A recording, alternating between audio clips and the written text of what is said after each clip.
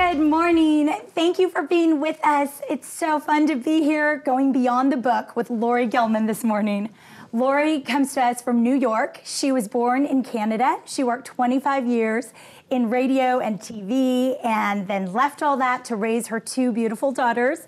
One is a sophomore in high school and the other is a freshman at USC. Right on. So she's far from her daughter. She's glad to be here this week, right? I'm so glad. I'm getting actually have lunch with her today. Yes.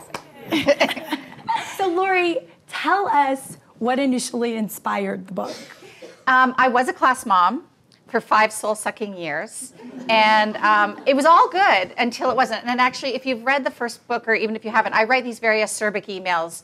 I did that personally, Laurie Gelman, to my classes, and for 4 years, people loved it. They loved the snark. They loved that I would take something as silly as, like, what we need to do for the class Christmas party, and I would say, you'd have to sing this to the tune of Santa Claus is Coming to Town in order to understand why it's written this way. So I got a lot of great feedback, and after 2 years for each child, I was like, I'm done. Thank you very much. I love you all. And they said they wanted me to come back for the 5th year, and I was like, I really can't. It's just too much. And they said, no, but everybody loves you as class mom. You're the greatest class mom. And I said, okay, I will, I said yes. I wrote my first, as per usual, email that launches my presence with authority. I think it started, Dear Losers. And if you read the next line, I don't think people read the next line because someone got really offended by that. The next line said, and the reason I call you losers is because I'm the winner. I get to be class mom again. So one person had never had me as class mom, did not understand my sense of humor, and went right to the head of the school, not even the PTA, just the head of the school, and said, I'm so offended by the way this woman speaks to us, we as parents, and I insist that she be fired immediately. Fired? And then did she step up to take your job? Yeah, no, she did not. Actually, she left altogether. Yeah, right? a year later. So yeah, so they called me and they said, Laurie, I'm really sorry. We're going to have to ask you to step down as class mom. And I said, well, don't you want me to just tone down the emails? And she said, oh, would you do that?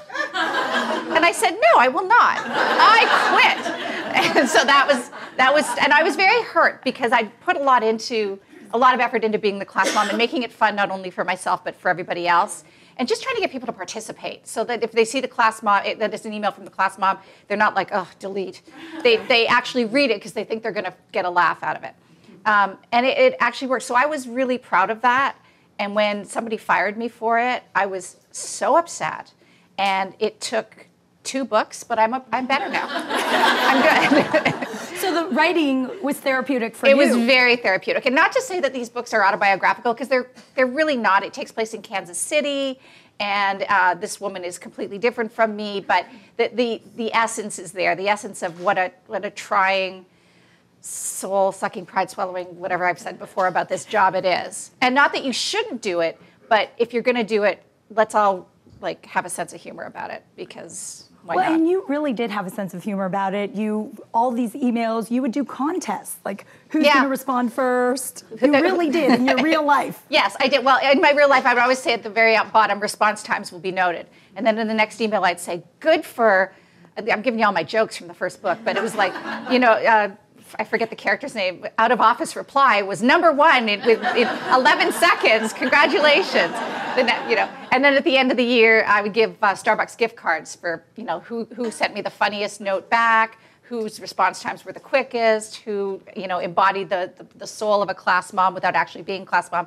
And that's how I made it fun for everybody. And the fact that I got fired because one person didn't like it, I'm fine. I'm totally over it. But it just still chaps my ass. Well, and so what did the PA, on the East Coast they call it PA, but the PTA is how we know it.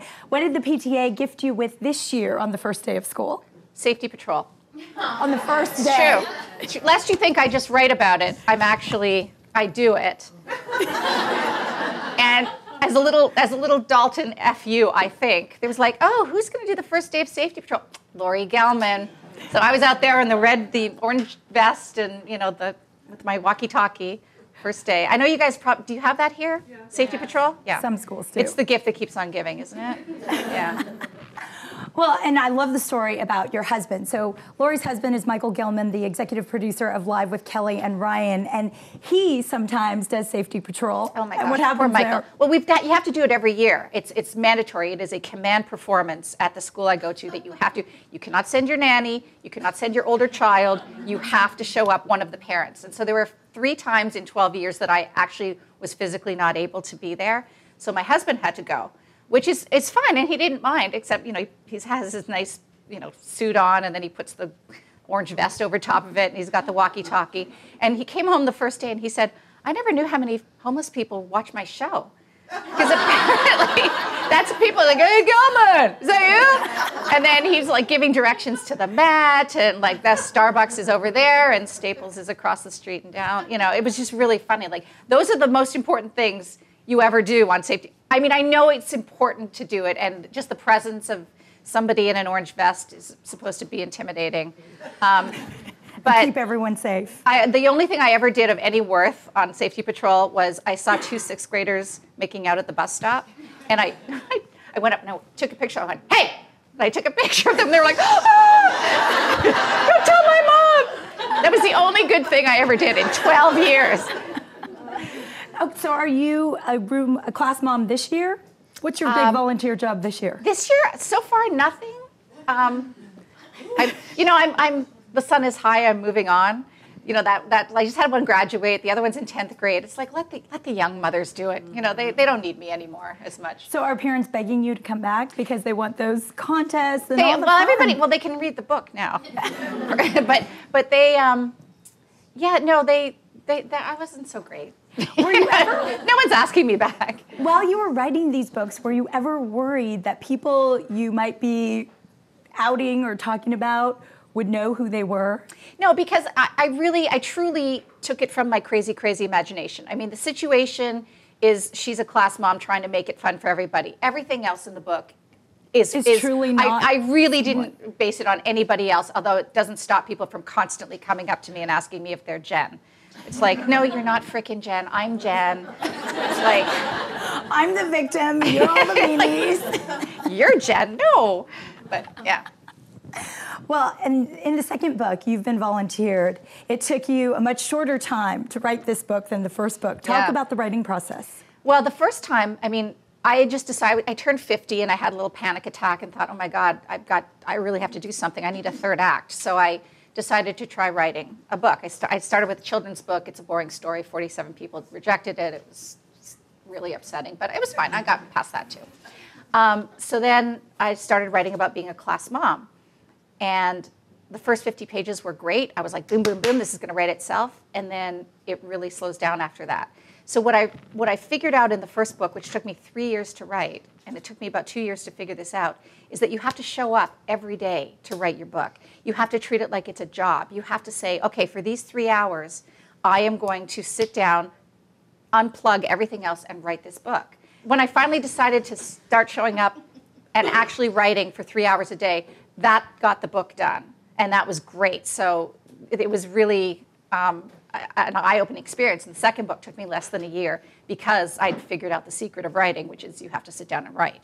You can't just say you're writing a book and once in a while sit down and type a few memos. It doesn't work that way. How did you know how long to make it? How did you know when it was the end? You know what? I didn't. I had no idea. I was really a stupid new guy. I had been a journalist for 25 years. I'd only ever written just the facts, ma'am. So writing fiction was, it was like being a kid in a candy store because I didn't have to rely on facts anymore. I could just go with what my imagination was telling me. But I only knew when I started that it was going to start in September and it was going to end in June because that's the school year. And I knew I'd have to hit Halloween and Thanksgiving and Christmas and Valentine's Day, all the little things you mark at school with parties or whatever in the classroom. And that was pretty much it. And I just went through the school year. It ended up, the first draft was 350 pages, which is exactly what you want a book to be. I couldn't believe it. I was like, boy, that was lucky. Wow. And then for the second book, the first book, by page 50, I was in November. And in the second book, when I was looking back, by page 50, I was still in September. So I'm like, oh, okay, I better start with moving this story along. But I would say that's because the first book, for those of you who maybe haven't read it, is more about being the class mom and all of the different moms and dads you meet. Yeah, all in the personalities class, you all meet. the personalities. Yeah. But where the second book is more about Jen Dixon. I was going to say you. No, it's not me. Jen Dixon and her life and her family relationships and her elderly parents and helping with them and the two older daughters. And so it just goes much deeper. And I think it helps. I mean, both of them are amazing, but coming from different sort of. Yeah, I think it had to, she had to evolve because like the first one was all about being the class mom, but I mean, we all evolve. Nobody stays in one place, especially 3 years later, which is the second book takes place 3 years later. So yeah, everybody's older. She's now in the sandwich generation. She's aging parents and little kids, so she's really squeezed with that. Her husband's having trouble at work. I just felt it was important that everybody's life move on, and I've set it up beautifully for the third book. Let me just tell you that. Because things happen at the end of the book that I've literally had people come up and say, I can't wait for the third one. I need to see, for those of you who haven't read it yet. And the third book is going to center around? Being the chair of the benefit committee. This is the response every time.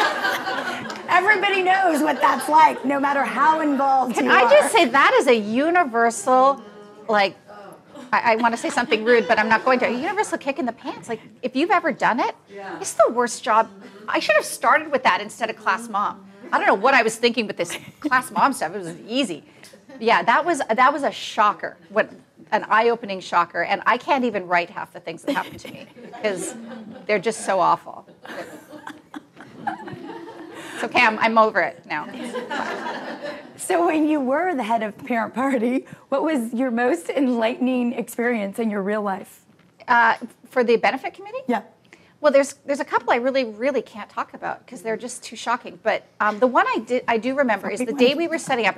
We have a big auction at my school, and so we were setting up the day of the auction, and we needed volunteers, and everyone's like, yes, I'll come.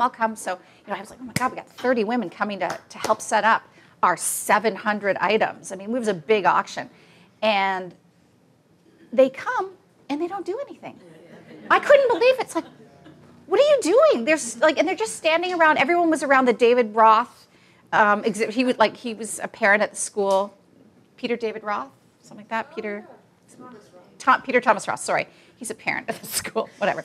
But he donated like a ton of beauty products for auction, and they're all just standing around that. Literally for 2 hours, and I'm like heaving tables and I don't have, unfortunately Jen Dixon would, but I do not have the guts to stand up and say, get your bloody asses in gear, please. This is what we're here for. And there was literally 4 women doing the work of 50. And the rest of them were, drinking coffee and having fun. And I didn't expect that, and I didn't understand how they could rationalize that in their own heads. And then leave and go, I was just setting up for the benefit all day. Which they did. They went home and did that. I know. Well, please, stand in line.